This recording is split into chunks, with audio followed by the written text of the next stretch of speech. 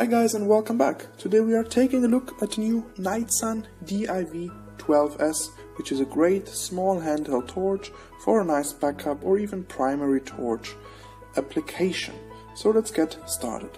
The torch itself is powered by one 18650 battery, which depending on what packet you are getting it's not included, but what we are seeing here is the basic thing. This will be always included. Obviously a torch, a lanyard to fix and a back mounting hole, a user manual and an extra set of O-rings. Of course you can get it with a battery, with a charger or even with a second extra battery, but this depends on the pack you are getting.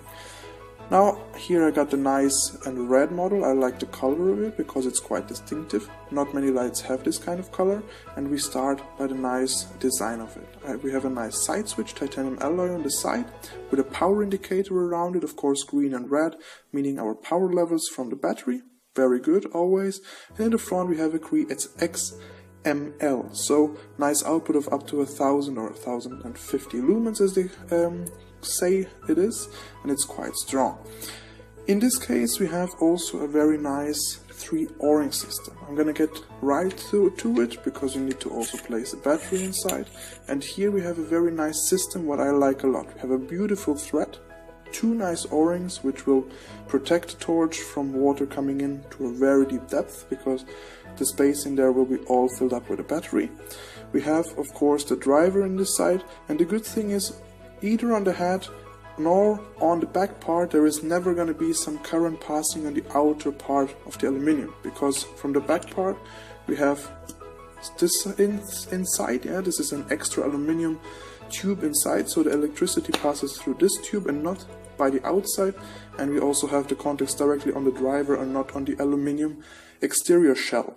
This is quite important, so there is no cathodic corrosion. I had some lights already where you really get some holes into the light, and this is because there is some corrosion happening. There is always a small bit of electricity trying to pass through the water, and this just eliminates it. Like this you will never have any electricity even going through the parts, so there is also no attraction for the salt to corrode off your torch. Now I'm going to just take a generic 18650, one of mine, as the light did not come with one in this case, and I'm just going to close it. Now this thread really closes nice, you don't need many rotations, it's really very smooth, very easy, and you have a good hexagonal torch, hexagonal thread I want to say. Here we have now the output. It comes on the lowest mode as we know it from those models, and you press it once and this is just to know it's closed, there is a contact and it's perfect and ready to go. Now we have the side switch, you just have to press it once, you get into the high mode. Here we have around 1000 lumens, Then you have a mid mode and a low mode. The low mode, or in this case you only have 2 modes.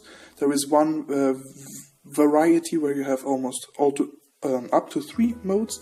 In this case, in the newer one, you only have 2. Important is for you to know when you go into any of the 2 modes, but you keep the button pressed. For 3 seconds, it goes into strobe mode, and this is the 3rd mode on this variant.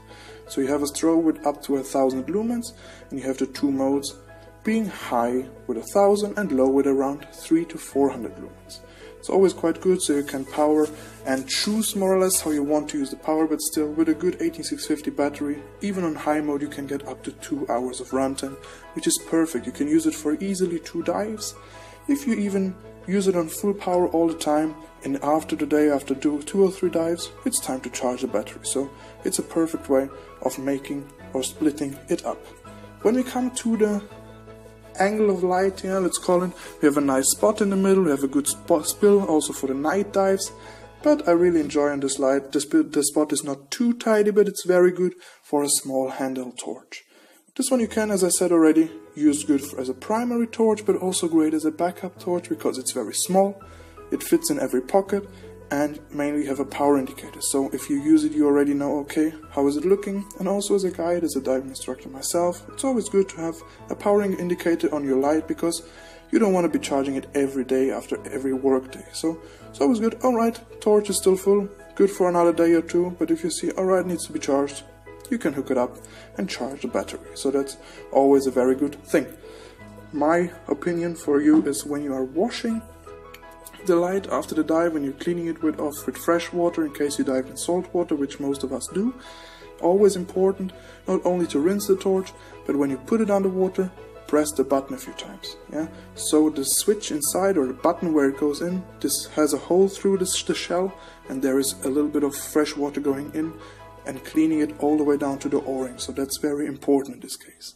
Alright guys, now I would say let's jump in the water. Let's take a look how this light performs underwater in some real diving conditions, because it's always nice to see it in my hands, and how it performs over water to see how it works, but it's always nice also to see how it works where you're actually going to be using the diving light.